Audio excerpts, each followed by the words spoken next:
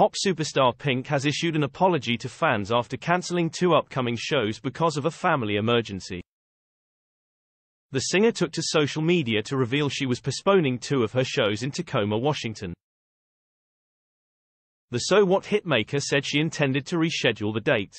The mother of 2 did not clarify what the nature of the emergency was, reports The Mirror.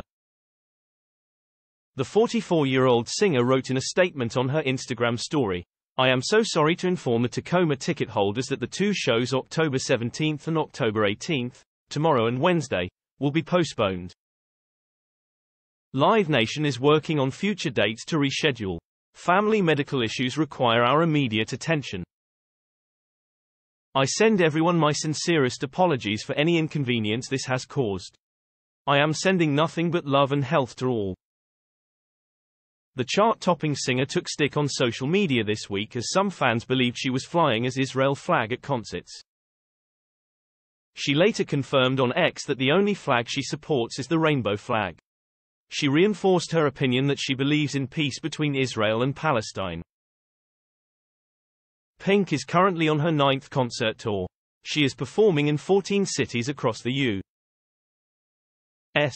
Following the release of her new hit album Trustful, her tour kicked off this month with her first show just last week in Sacramento, California. Pink announced her latest album during an appearance on Good Morning America.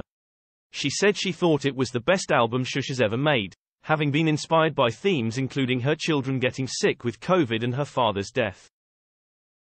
She said, "I took time. I had time and I had a lot of really devastating things happen. My son and I got really sick with COVID. That sort of distilled down for me what actually matters. And it takes a crisis to do that." She continued, "My album is a piece of me, and I think that I am an example of how you can live authentically and fearlessly, in ways